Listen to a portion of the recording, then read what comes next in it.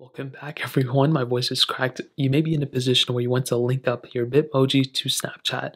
Now, there's a couple different ways to do it. If you already have a pre-existing Bitmoji, then skip the step.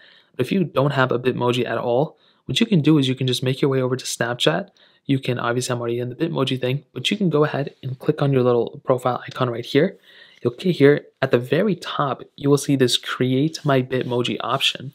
Now, if you don't see it there, you can also scroll down. And sometimes there is a Bitmoji option here. As you can see, I don't have one. So what you can do is you can go ahead and click on Create My Bitmoji, and you can either create a new Bitmoji or link an existing Bitmoji. Now, if you click on Link an existing Bitmoji, it'll go ahead and open up your Bitmoji app. And whatever Bitmoji you have here, it'll go ahead and sync up with your specific Snapchat account. And for some reason, I don't know why it's not loading. I guess there's a connection there or something. I don't even know. Oh, it's because I logged out of Snapchat. So what you can do here is, obviously I don't have a Bitmoji anymore. So if you already had a Bitmoji here, it'll automatically sync up with that. So if you don't have a Bitmoji, you can go ahead and click Create New, and it'll go ahead and help you create a new Bitmoji.